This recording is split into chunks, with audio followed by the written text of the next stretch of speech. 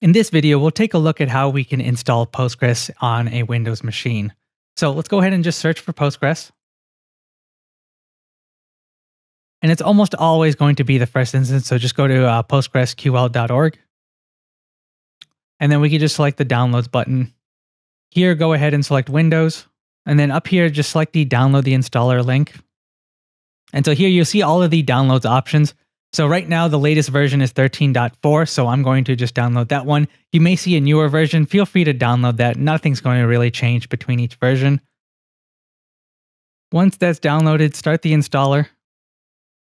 If you see this pop up, just select yes. With the installer open, select next. You can leave the default installation directory. No one usually messes with that.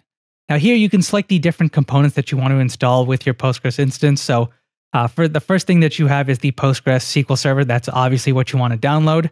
The next one is pgadmin. So this is a GUI that can be used to manage your Postgres instance.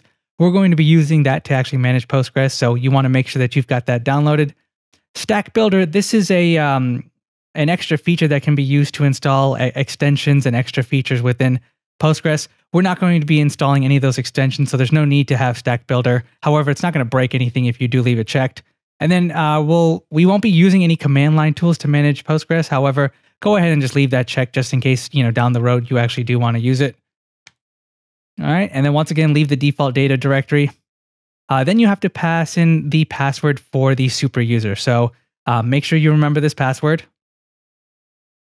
Then you got to specify the port that you want your database to be listening on. The default Postgres port is going to be 5432. You can change it if you want, but you have to make sure that you update everything else when it comes to creating our code to update that port number. I'm going to leave it as default, as do most people. And then just hit next on this window, and then next here, next, and then it's going to start the installation process. And once that's complete, just hit finish. And then, like I said, we're going to be using the pgadmin GUI software to manage our Postgres instance. So if you just search for pgadmin, you'll see that it's right there. Just select that and open it up. And then at that point in the next video, we'll start taking a look at how we can use that to not only create individual database instances, but also create tables and things like that.